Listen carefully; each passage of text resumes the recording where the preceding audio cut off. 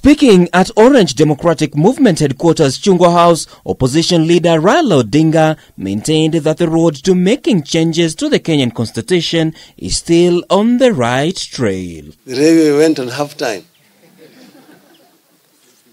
The players have been getting some kind of massage and instructions from the coaches. And we have been doing overhaul. So shortly the reggae is going to be back, and nobody can stop reggae.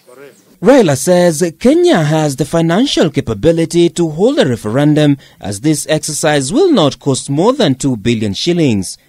The exercise, the opposition leader says, should happen before the next general election.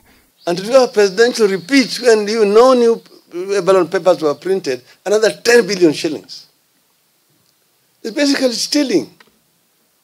A referendum does not need to cost more than 2 billion Kenya shillings. So you should not be told, oh, we have no money. There's no money to do it.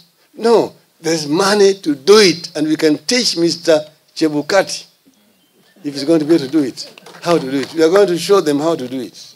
His sentiments seemingly contrasting those of Interim Independent and Boundaries Commission IEBC, which had earlier indicated that should a referendum be held, 12 billion shillings would be required to fund the exercise. It is not the desire of anybody to make it any more difficult, more costly than it is. We're told, oh, there's no money for referendum. It's too expensive. Some people are talking about billions which have been spent on BBI. Ask them, where did those billions come from? There were no billions.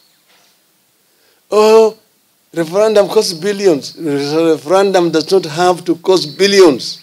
Raila Odinga, who was speaking during the swearing-in ceremony of the new ODM Elections Board, defended his party from accusation that it has been leaning towards the government, thus abandoning its opposition role.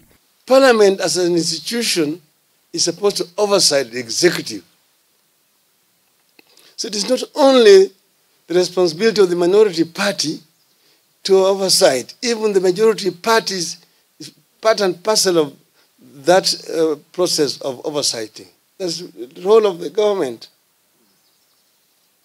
So we made a scheme that, oh, the opposition is weak, the opposition is weak. No. In Parliament, our members of Parliament are playing their role of oversight. All of them. And even those who are in the majority party are also playing their role. That's why we've got committees in the House who have been tasked to oversight various portfolios. The new board will be headed by Catherine Mwema, who takes over from Judy Pereno. Martin Opio, K24.